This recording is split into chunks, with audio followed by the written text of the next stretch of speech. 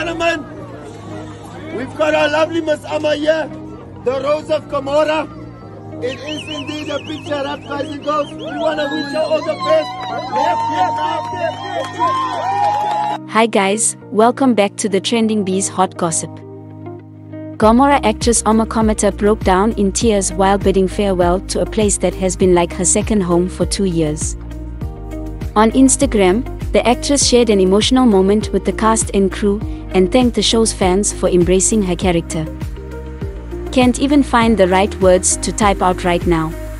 I'll keep it simple, thank you Gomora. It's been an absolute pleasure and privilege to be on the show. It was an opportunity of a lifetime and I'm so blessed to have shared it with you guys. Thank you to the cast, crew and producers who are like family to me. Thank you SA for embracing me in your homes and in public. I don't take for granted what this show has done for my growth and career. I am forever humbled and grateful, she wrote. Commenting, her co-star Mzansi gave her props for her last scene on the show. Ama, you killed that finale on Gomora.